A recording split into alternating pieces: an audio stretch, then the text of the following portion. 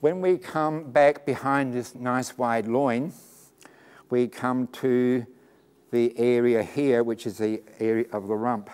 And you'll find that the bone in this area, the vertebrae, it sits like so. It's that sort of shape. Now, not surprisingly, the front part of this is actually quite wide, because remember, the part of the rump is coming behind the loin. So the loin had those large processes sticking out the side, so we have to have large processes sticking out the side at the front of this, because when animals were made, even though we've got all these changes in shape, all the changes occur gradually. Because if we didn't have that wide part at the front and it was short, that means this bone would be sticking out like dog's balls, and it went through a crash, bang, break. Okay? So all the transitions from wide to narrow occur ever so subtly and in nice lines to prevent things from sticking out obviously.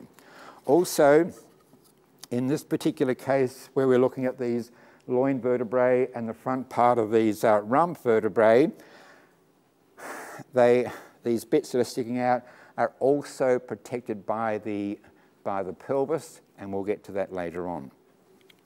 But you'll find in the neck region, the chin or chest region, and the loin region, each bone is an individual entity.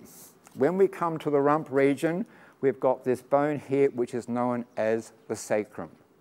And it consists of several vertebrae, like 5 individual vertebrae, which are fused together to form a solid bone.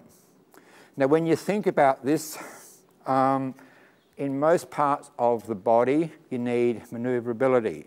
Like for us, we couldn't bend down if our vertebrae were fused. Like you can kind of hold your back straight and you can still kind of move your chest a bit, but if you were to keep your chest still, you can still move your loin area quite a bit. But if you were to keep this part still and try and move your sacrum, it just can't happen because it's a solid bone, okay?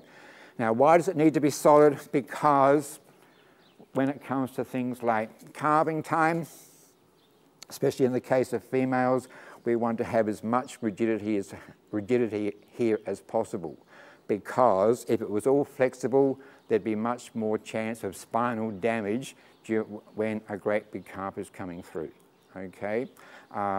We have the same structure in males, and I think that that's no particular reason for that, but you know, like you can't make them all different, they've got to be kind of made with the same mold, so males end up with that, but it was actually made for the purpose of females and at calving time. Okay, so it's rigid, gives us support, prevents damage, and it sits like so. Now you can sort of see this cow here has got that little bit of strength with the sacrum, and you can see that's because of those processes sticking up here, and in actual fact that's a good thing because in actual fact you've got more muscles, more tendons, more support, all those sort of things.